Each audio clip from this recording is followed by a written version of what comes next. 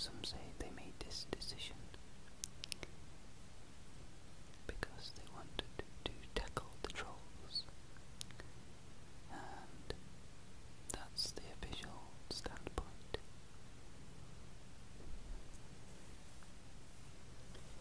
Or at least, that's what I understand it to be anyway. But really, let's face it, Google Plus has failed since day one. In fact, the only decent thing about Google Plus is the fact you can host Hangouts.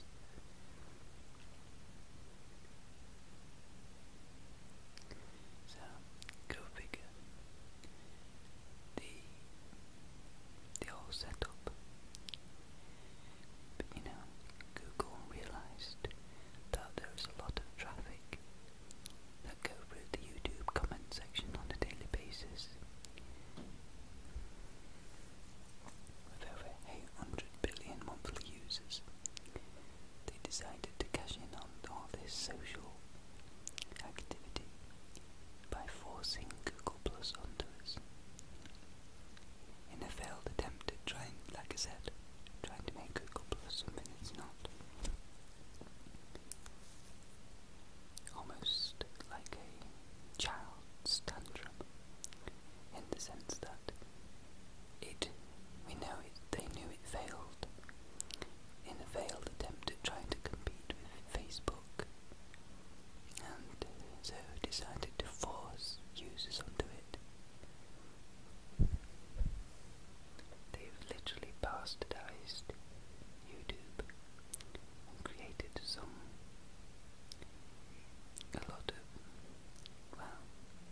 a lot of it is the same kind of concept. Some may say it's a little bit more useful, which at times it possibly is, but you can't deny the fact that the principle behind it is pathetic. They weren't trying to protect anyone, because even still, I see just as many stupid ass comments, ignorant comments, racist comments as I ever did before. This hasn't stopped the trolls at all. They say there's a ranking system that puts the unpopular comments out of view. Well, in my opinion, that was happening before. So, not a lot's changed, except Google get their way again. I don't know if you've seen, but one of the YouTube co-founders, Jared, posted infamously a second comment on his channel since the fruition of YouTube, simply stating, "Why the F do I need a Google Plus account to comment on videos?" He's not a happy chappy, and furthermore cements the fact that it was an unpopular decision from the outset,